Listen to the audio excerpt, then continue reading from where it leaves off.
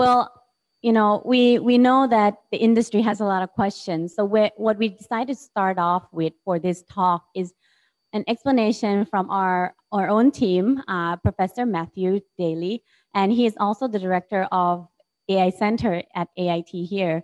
And he was going to just give us the brief overview. What are the potentials of AI?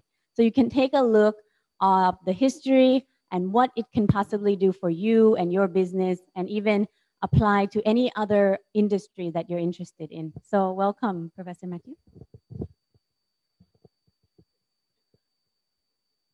So thank you very much to Tina, and it's my pleasure to be here today and represent AIT and the AIT AI Center. Okay, so I've got a presentation that we're queuing up. Okay, so while I'm waiting for the presentation, I'll tell a little bit about myself. So I'm a computer scientist. I started out in the United States. I spent some time in industry, working in the robotics industry before coming to Thailand and joining a couple academic institutes before coming to AIT. And I've been here at AIT for about 15 years now, working in this area of artificial intelligence. So I'm really happy to have a chance to share my knowledge and expertise, and also interact with members of the community, especially in the enterprises, and find out what are the problems that you face in your businesses, and then how can we at AIT help to make that more to make your business flows more efficient. Okay, so we're ready. So anyway, yeah, this is Matthew Dailey, and I'm currently the director of the AI Center at AIT. Okay. So the first thing that I'm going to do is tell you a short story. It'll just take a few minutes. And if you haven't heard this story, it's kind of an interesting one. So I'm going to tell you about some curious scientists, this military-industrial complex and its seeking of greater glory, and then a tricky problem in technology that was cracked only in the last 10 years.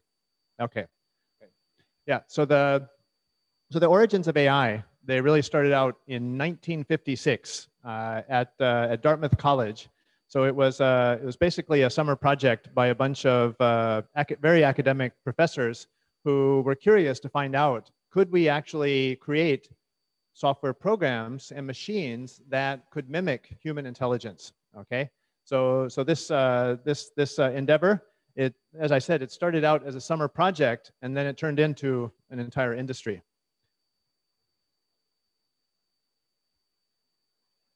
Okay, so shortly after 1956, and for quite some time, there was a lot of interest in artificial intelligence. And at the time, anybody who was alive at that time knows that in the public imagination, things like robots and machine intelligence and things like that were quite provocative, and a lot of people were really interested in the possibilities. And so during this time, there were massive investments in artificial intelligence technologies, especially in the United States and in the United Kingdom. Okay, so during that time, a lot of really interesting problems were solved, such as automatic playing of checkers, also like logical theorem proving, and many advances were made during this time. However, probably the most important thing that the people putting the money into artificial intelligence at that time wanted, and I wonder if anybody can guess what that was. Yeah. Okay. Yeah. Military applications, and in particular, what people thought they might get out of artificial intelligence very early on was machine translation, especially from Russian to English. Right. So this was the height of the Cold War, of course. Right. And this was high on people's minds. So it turned out, though, however, that the basic the problems that people were working on at that time. The very little progress finally was made on the really tough questions, such as machine translation. So what happened was that finally the governments that were funding the research in these areas realized that, oh, this technology is not going anywhere, and it's not going to do anything for us. And so the research funding, especially from the military agencies in the United States and Britain, completely collapsed. And so all the researchers in artificial intelligence then were left without any money to do their work. And so they're freezing in the cold of winter. Okay. So things started to improve in terms of research interest and funding when actually the Japanese government decided that it was time to invest in AI technologies. So there was this so-called fifth generation computer project in Japan that led to, again, massive investments in artificial intelligence technologies, especially into computer systems, high performance computer systems that could do computation. They were mainly interested in expert systems, and at that time, one of the expert systems that proved to be extremely successful was one called Mycin, which was able to prescribe antibiotics in hospitals more accurately than doctors could at that time. So this is one of the very early successes of artificial intelligence. Okay, so during this time, there was some quiet progress was made in this area called neural networks, and in particular, in 1986. There was a discovery, or maybe a rediscovery, by three researchers at the Institute for Cognitive Science at the University of California at San Diego. These were the researchers who discovered the algorithm that has led to all of the success in modern AI, called backpropagation. So these were the researchers that figured out how to make complex, deep neural networks learn. Okay. However, also during that time, there was another wave of dissatisfaction with the way that the field was going. That all this investment in expert systems turned out not to be paying off very well. Systems tended to be very brittle and difficult to get anything out of. So again, first the government funding in the 1970s collapsed, and then the industrial funding in the 1980s also collapsed, right, leading to what they call the second AI winter. However, during that time, there was quiet progress in neural network research, and that went on for time. Okay, some other things that happened during that time were advances in some areas that turned out to be quite useful, and some others that are maybe less useful. So, for example, during this time in the 1990s, the problem of speech recognition was essentially solved, right? So the new approach that enabled us to solve problems such as speech recognition were in the area of what we call statistical machine learning, where we use large data sets in order to build systems that can basically mimic what we see in the data set and then apply that to new data sets, right, in the future. At the same time, IBM's Deep Blue beat Garry Kasparov in chess, and actually a little known, but actually a very important development was the DART program, which was a project of the Defense Advanced Research Projects Agency in the United States. So DART, during the Gulf War, the first Gulf War, actually saved the military in terms of logistics more money than it ever put into artificial intelligence research over the previous 30 years. Okay, so it's at this time, not until the 1990s and 2000s, that artificial intelligence research was actually starting to pay off and generate real applications that had real impact. Okay. Okay. So the modern era of artificial intelligence begins in about 2012. Okay. So this is when, for the very first time, a so-called convolutional neural network was successful at winning this large-scale ImageNet competition. It's an academic competition, however, proved to be extraordinarily important in the development of AI technologies, specifically that are relevant to enterprises, right? So it was at this time that we finally started to crack these really difficult problems, such as image recognition, image understanding, and making speech recognition more more accurate, and things like that. So all of this is based on the principles of deep learning, which, as I said, were actually uncovered back in 1986 by the same researcher. This is Professor Hinton in the middle here, who was one of the 3 co-winners of the Turing Prize just 2 years ago. Okay, so all that research from the 1980s until today finally culminated in real practical systems that can learn from data in order to solve real-world problems. Okay, so let's take a look at what's going to happen in the future. Okay, so as we know, we'll talk a bit about the current promise of AI technologies. So they're already creating great opportunities for the companies that are actually ready and able to adopt AI technologies right now. Okay, so what's happening in the near term is that we're going to see the combination of a few different trends. In particular, the synthesis of data, very large data sets, along with machine learning algorithms, and then integration of logic and reasoning with our existing capabilities. So these are going to lead to new successes in the area of AI in the short term. In the medium term, there are even geopolitical consequences of artificial intelligence, right? We don't know who's going to win this race. Is it going to be the United States? Is it going to be China? And so actually the future of the world, in some sense, depends on artificial intelligence research in some sense.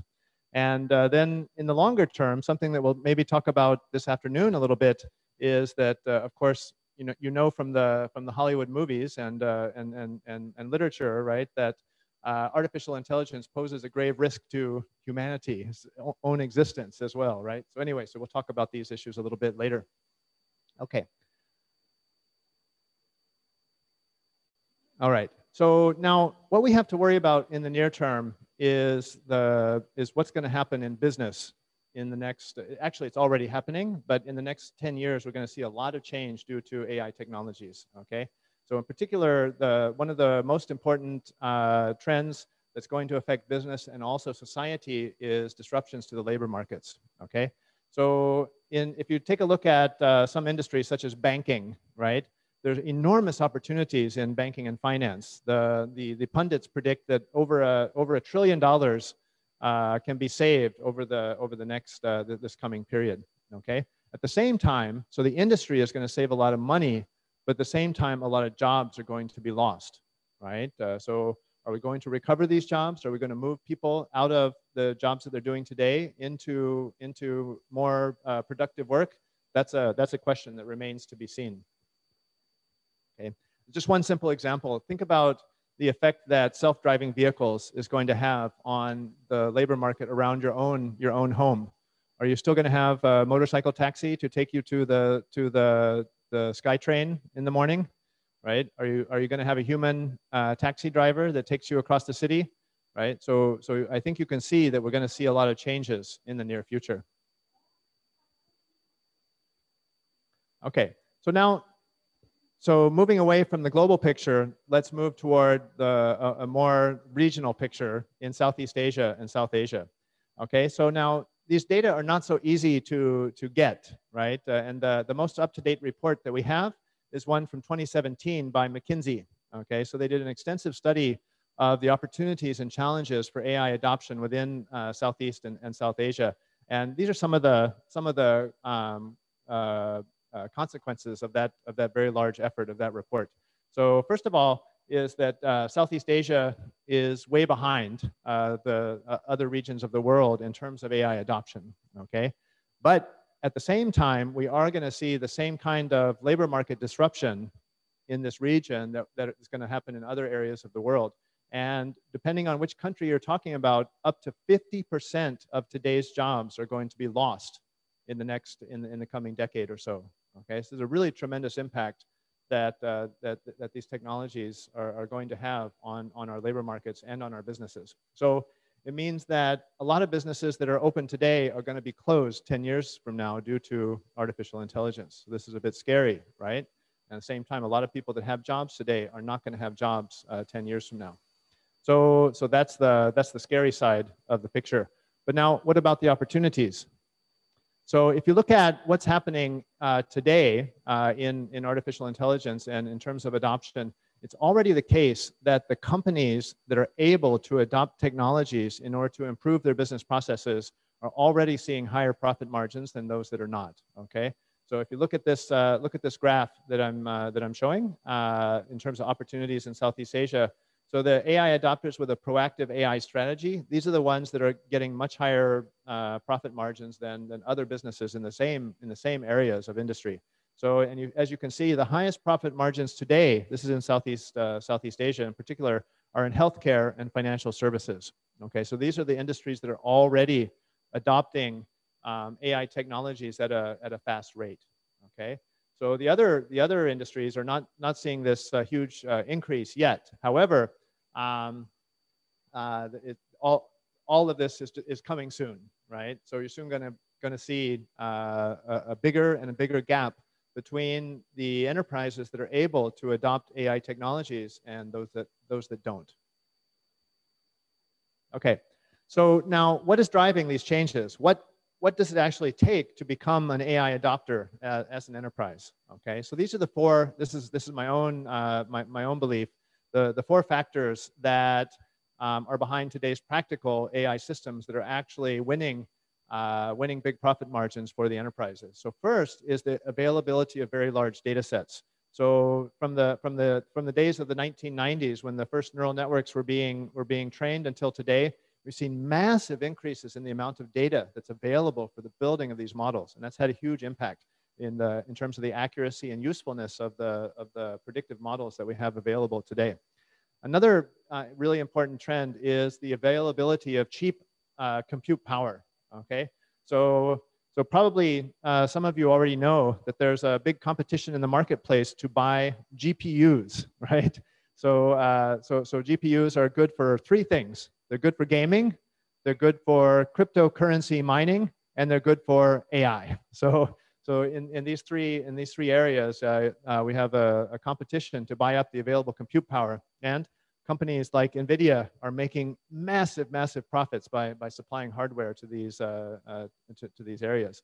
So anyway, so it's a good time to be a hardware vendor if you're NVIDIA, and not so good for other companies. Anyway, so the third trend is the algorithms that are coming out. So due to the massive investment by companies like Google, Facebook, so the big tech companies, and also in Asia as well. So we're seeing massive and really rapid improvement in the algorithms that we have for building AI systems. Okay.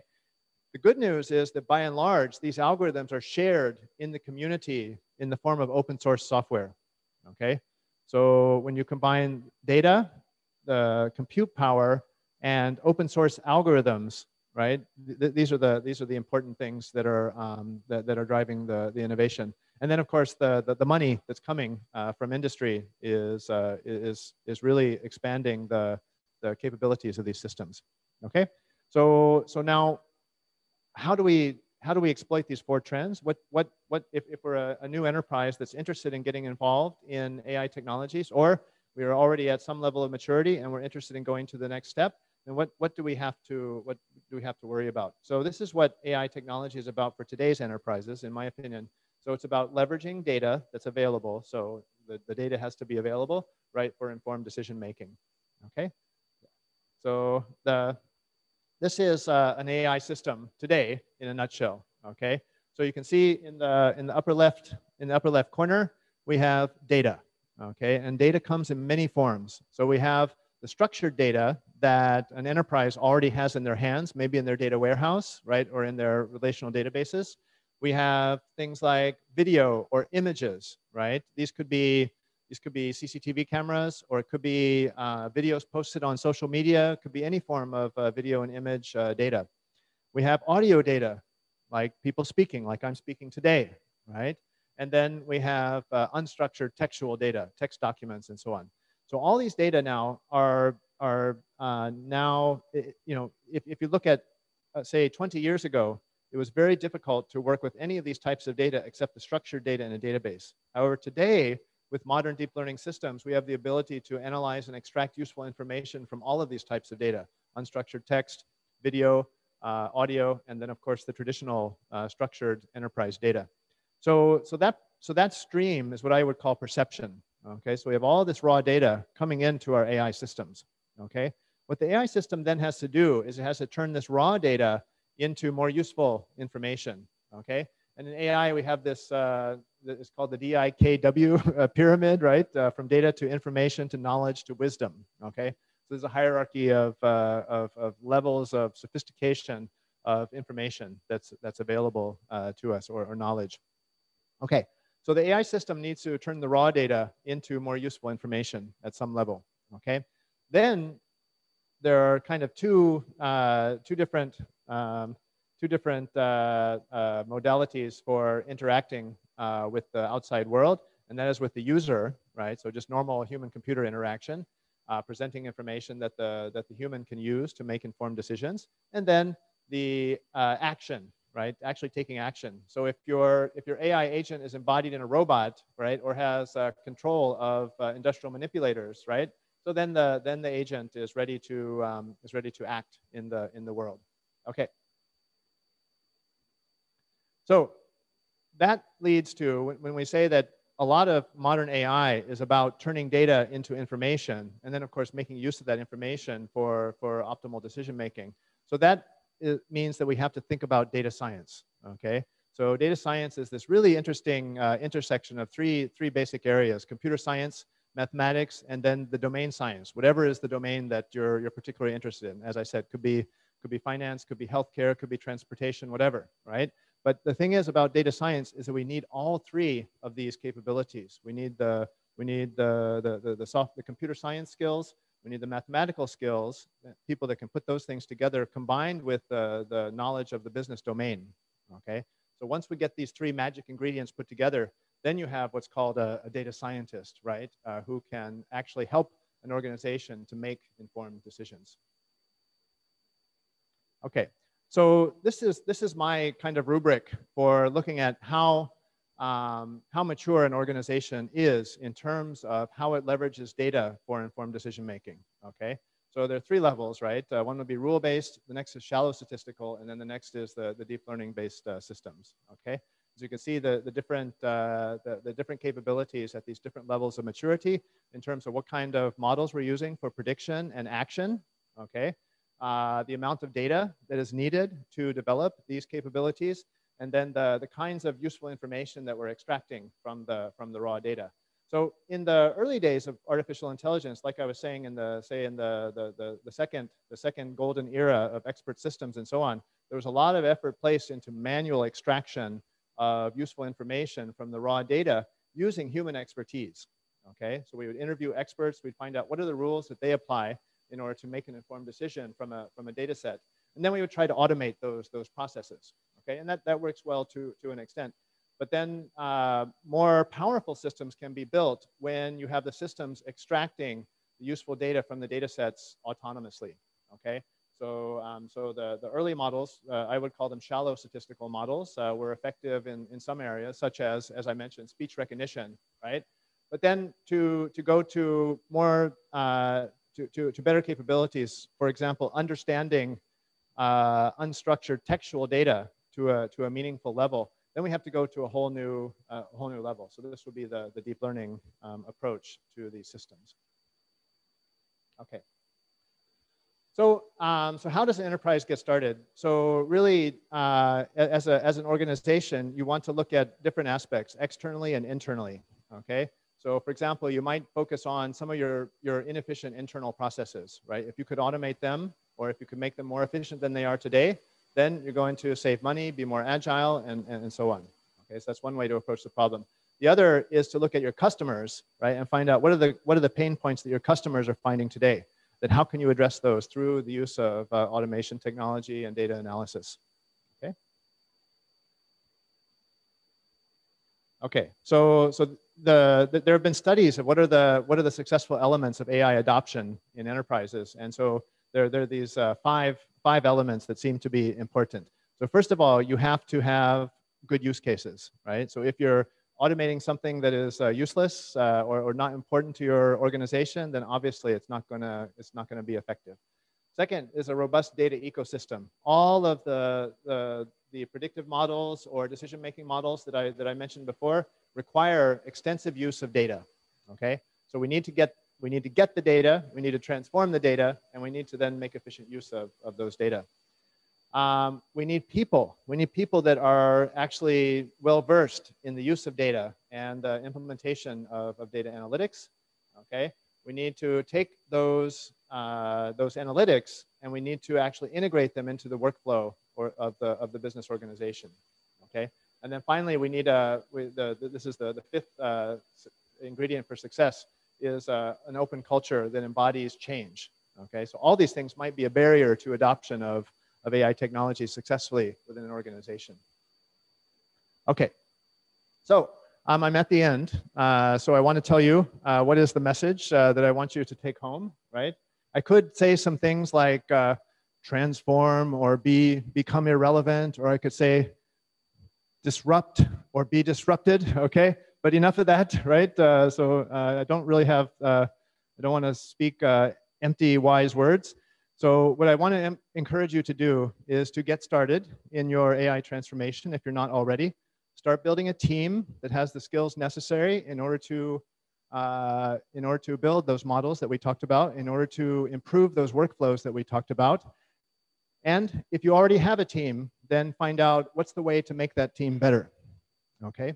And if you need help, get help. If you need help, what I want you to remember is to think about AIT, okay? So, all right, yeah. So, yeah. So that's the end of my talk. So I'll just mention very briefly what AIT is doing in this area. So AIT is involved in three areas: education, outreach, and research. Okay. In the educational area, we have a new program called Data Science and Artificial Intelligence. This is a master's program that trains people to be these magical data scientists and artificial intelligence engineers that can help to transform your organization. Outreach, we have the AI Center at AIT, as Tina already introduced, and we'll talk more about that in the afternoon. So the goal of the AI Center is outreach to enterprises, right, in order to join hands and build solutions to real world problems. Okay, and then finally is the research side. So at AIT, this is actually this area of data science and artificial intelligence and applications, not only in business, but also across different areas of environment, energy, healthcare, and so on. This is one of the focuses of this institute. Okay, so I'd encourage you to interact with some of the researchers here if you're interested in the capabilities and possibilities of AI and big data. Okay, so that's all for my talk, and then I'll turn it over to Tina again. So thanks for listening, and I hope to interact with you later. Yay, let's give a hand. Thank you, Professor Matthew, for a good insight and some brief history. And I think that's important because if we want to understand how we can develop AI further and then utilize data science, we should know where it came from, right? So I think it's useful for everyone to take a quick look.